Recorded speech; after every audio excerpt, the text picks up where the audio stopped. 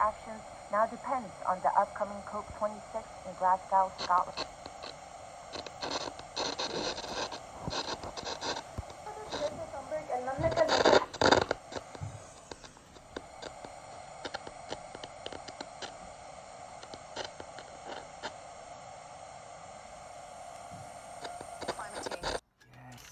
Yes, yes.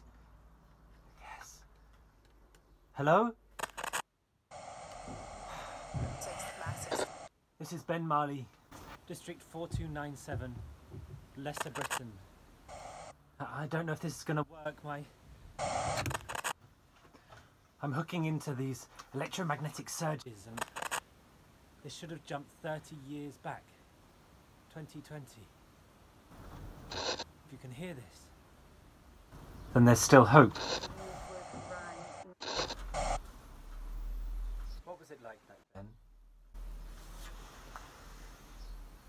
So much feels like a myth now. Oceans you could swim in, and whales. Crops that grew without plastic. Seasons, winter, spring, summer. Birdsong.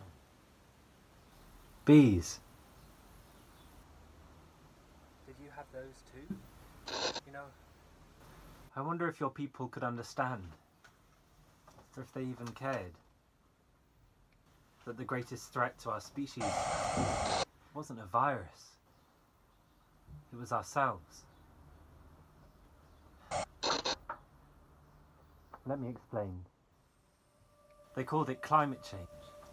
Now we just call it the forgetting, when the fabric of our world began to fray. Well, what was forgotten? Our responsibilities, our power, our place.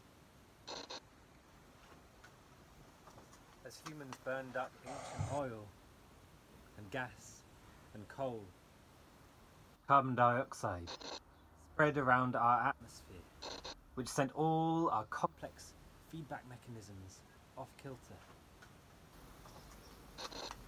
Our weather systems, currents, our ecosystems, even our cultures. After a certain point, there was nothing that we could do. People had forgotten how precious our world was, and by the time they realized, it was too late.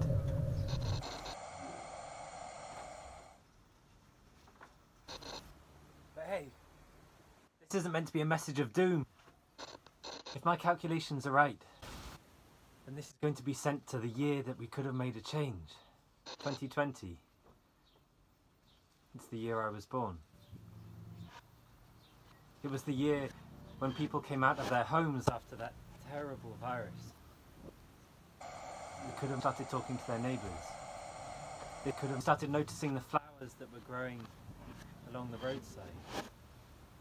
Not wanting to get into cars and live busy lives.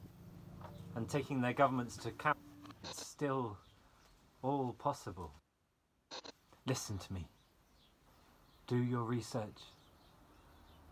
Speak to people about this.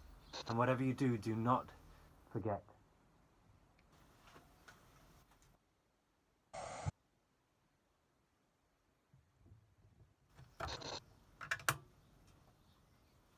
You can change the future.